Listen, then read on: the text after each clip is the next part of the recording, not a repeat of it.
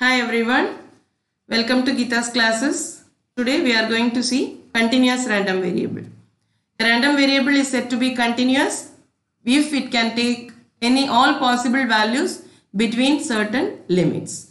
That is, its values cannot be put in one-to-one correspondence between the set of positive integers. I have explained what is the difference between discrete random variable and continuous random variable with examples. I hope you remember.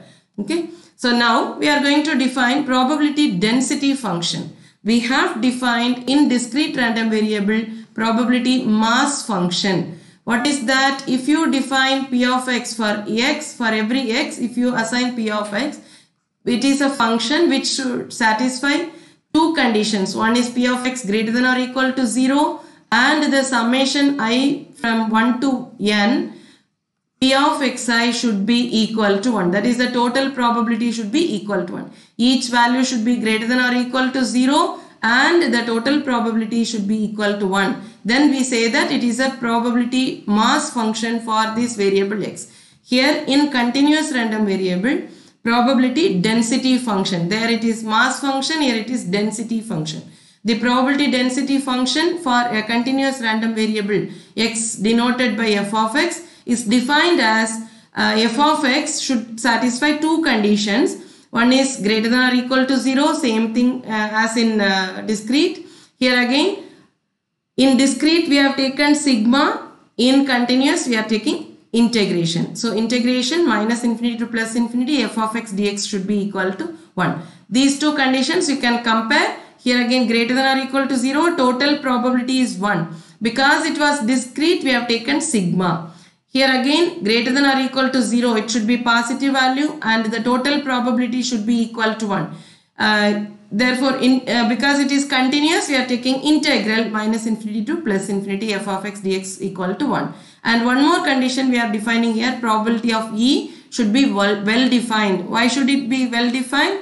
Because we are finding the integration. The integration should exist. Okay. For that we are introducing one more condition, the probability what we are defining. Here f of x is our probability. We are defining probability as f of x here. Because it is continuous, for our convenience we are taking f of x. Instead of p we are taking f of x. That is the only difference. Okay. So please remember for discrete you have to take sigma and continuous you have to take integration. That is the only difference. Otherwise all the formulas are going to be the same. So now we are going to see cumulative distribution function. Cumulative means summation. Okay. Because it is in discrete we have seen sigma and here summation means integration in continuous. So p of x less than or equal to x is integral minus infinity to x f of x dx. So if you want to find out 0 plus infinity, here if you have a to b.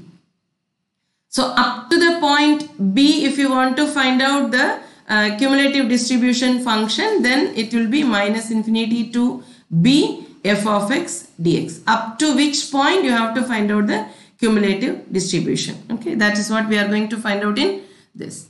Now properties, we have some properties for cumulative distribution function. It should satisfy, we know that it is a probability, so maximum it can take the value of 1, minimum it can be 0. So f dash of x is f of x, this is because it is continuous, we are defining this. F dash of x is d by dx. By definition, by notation, you know what is f dash of x. It is nothing but d by dx of f of x is equal to f of x. It can be rewritten as df is equal to f of x into dx. And we know the minimum probability is 0. That is uncertain event, impossible event, and maximum probability is 1. Therefore, here as it is continuous, minus infinity is 0. Cumulative function of plus infinity is 1. That is a maximum summation can be equal to 1. If you want to find out, as I have explained earlier, 0, a minus infinity, here b infinity. If you want to find out the probability from a to b, it is integral summation from this point to this point, right? So integral a to b f of x dx. That can be written as up to the summation. That is, if you want to find out from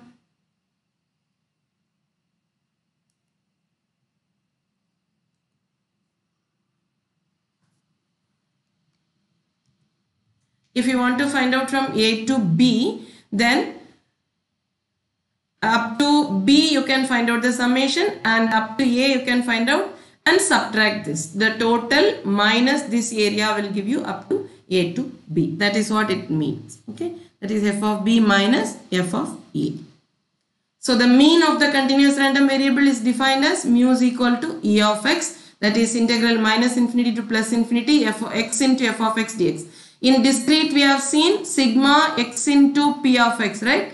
The same thing, instead of sigma you replace it by integration, and x px, here x into f of x. The same thing if you want to find out E of x power r or x power k, then integral minus infinity to plus infinity x power k into f of x dx, because it is continuous. Similarly, if it is defined from A to B, the function is defined from A to B only, then mu is equal to integral A to B x into f of x dx. Similarly, variance, we know that variance is defined as E of x minus mu the whole square. Variance from the mean, right? X minus mu the whole square. So whatever is here, you have to write here. Integral minus infinity to plus infinity, because we have x minus mu here, I am writing x minus mu the whole square into f of x dx. This can be rewritten as, you can expand this as we have done in the discrete. It can be expanded like this also, that is E of x squared minus E of x the whole square. Okay, so integral minus infinity to plus infinity x squared into f of x dx minus, this is nothing but E of x, minus mu squared. Okay, all these formulas you have to remember. We can do some problems in the next live class, so that you will understand all these formulas easily. Thank you so much for listening. Thank you.